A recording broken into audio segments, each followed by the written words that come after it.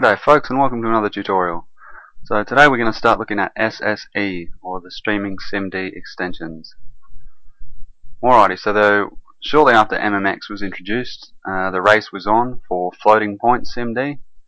AMD tried it with 3D Now, but things didn't really work out. Intel had a better idea. Instead of supporting 3D Now, they invented SSE. And SSE is really good because SSE doesn't use the floating point units register space, so we don't need exit multimedia state instruction, and it uses larger registers than 3D Now as well. Yeah, so it wasn't until 2010 that AMD officially announced that they'd no longer be making CPUs that were 3D Now capable, and I guess that's really when the race for floating point was won. Even the AMD CPUs all support SSE as well. Yeah, it wasn't until 2010 that 3D Now was dropped. And during this time, SSE was actually growing. So SSE itself, you might be referring to the original instruction set. But yeah, I usually use the term to mean sort of just all of the SSE instruction sets collectively. And there's 7 all up. And yeah, in recent years we've had a new race. So SSE is 128-bit SIMD, and AVX, which has just been introduced in 2011, is 256-bit SIMD, and no doubt in the future we'll see 512-bit SIMD added to x86, and then 1024-bit SIMD shortly after that, etc., etc. Okay, so here's all 7 of the SSE instruction sets, and sort of basically what they did, or what they added. The initial one, SSE, was single precision floating point instructions. SSE2 was double precision floating point instructions and integers.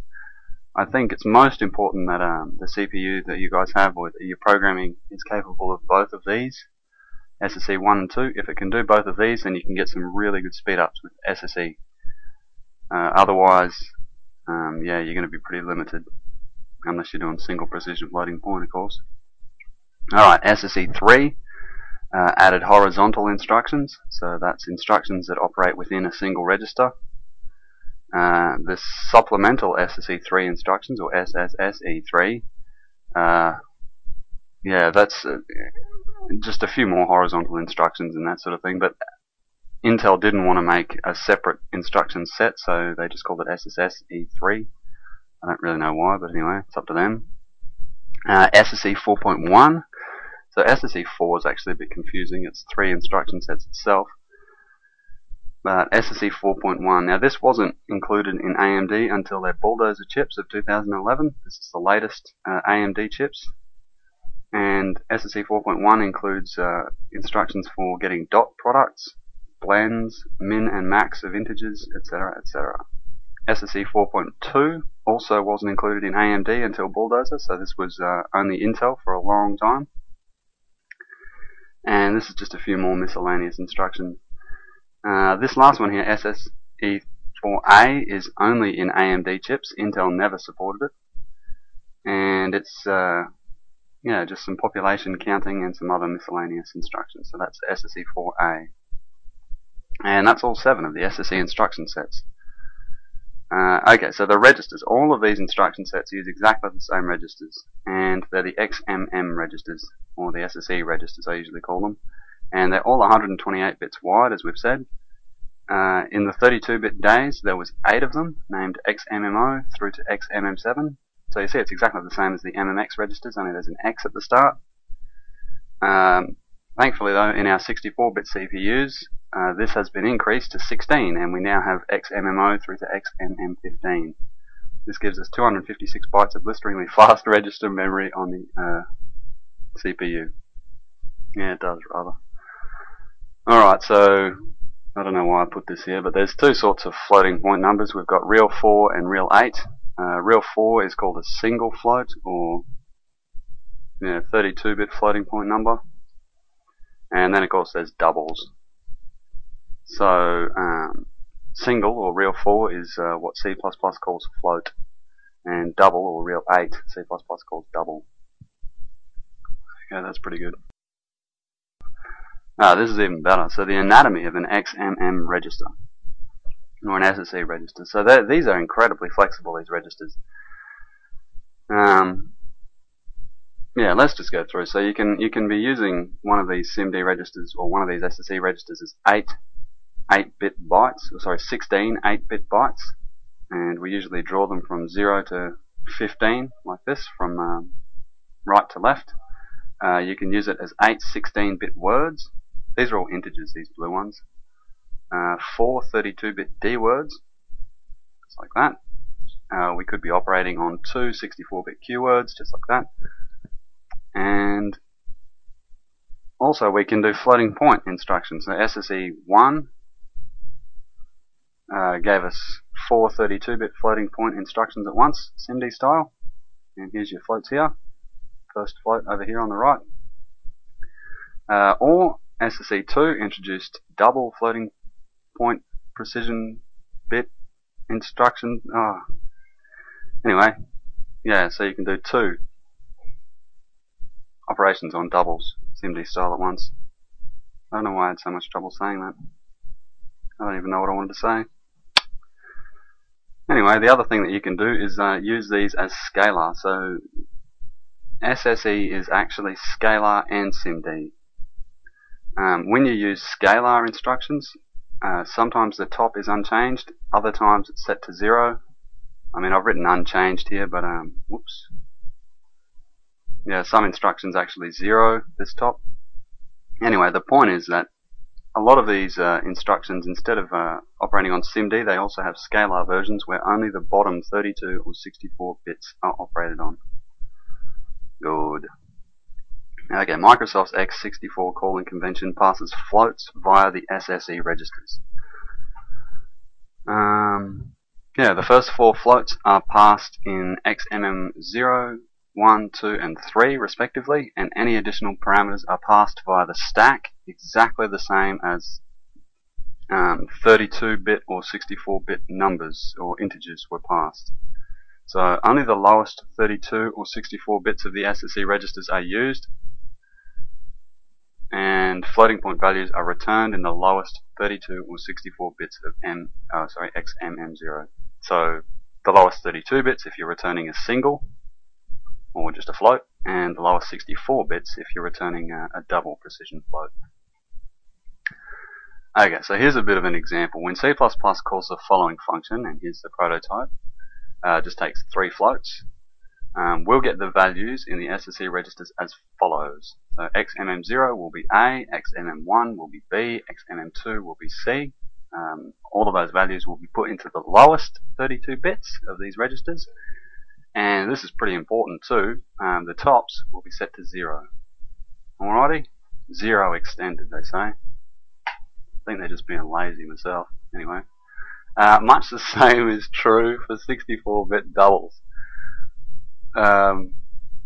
Yeah, XMM 0, 1, and 2 will get A, B, and C in their lowest 64 bits, and the top will be 0'd. Beautiful.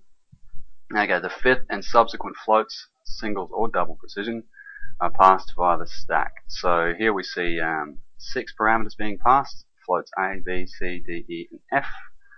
And as per usual,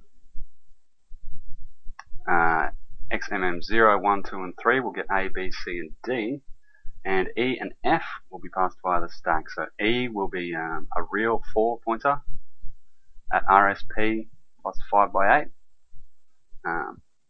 Yeah, so shadow space is still made for these parameters, and we're still pushing the return address. It's exactly the same calling procedure as integers, only yeah, it's floats being passed. Anyway, F will be at RSP plus 6/8. Does that make sense? I hope so. Yeah, no, just go back. E and F would be at exactly these same places, even if they were doubles. If they were doubles, all you'd have to change is this to a real 8 pointer. Good. Okay, returning floats. So C++ is going to look at the bottom of XMM0 for floating point return values. And to return a single 32-bit float, put the value in the lowest float of XMMO, sorry, the lowest 32 bits of XMMO, or to return a double, you just put the value in the lowest 64 bits of XMMO. Alrighty, and it's good to know this too, because this is what C++ will give to us if we ask for a float to be returned. Yeah, that's good. Okay, MXCSR. SSE comes with a new control register called MXCSR. Multimedia Extension Control and Status Register. Pretty important sounding bloke. Not particularly useful, but anyway. Or not useful often, we'll say. Yeah, I won't. Okay, we can use the MXCSR register to set things like the floating point rounding function, how to handle denormals or subnormals, those are just tiny values really close to 0, and exceptions. Okay, to read or change the value of MXCSR, what you've got to do is put it into memory somewhere, then load that into the x86 registers, your RAX, RBX and that sort of thing, and change the values to whatever you want. Then store it back in memory and load it back into the MXCSR register. It's fairly long-winded and it's not quick, but that's what you've got to do. Okay, so to store, you've got the ST MXCSR instruction, and that takes a single 32-bit memory location. Then, yeah, once you've changed the values in memory or in your x86 registers, you can load it back into the actual SSE MXCSR register by calling load MXCSR.